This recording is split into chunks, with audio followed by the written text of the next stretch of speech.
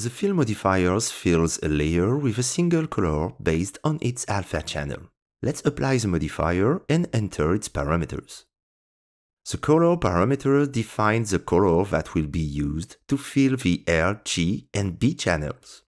The original transparency will be preserved, and the alpha channel will be reintroduced while the RGB channel will be replaced by the chosen color. This color can be defined in the display space or the working space. For now, changing the alpha value in color parameters has no effect since by default, the alpha parameter of the Fill modifier is disabled.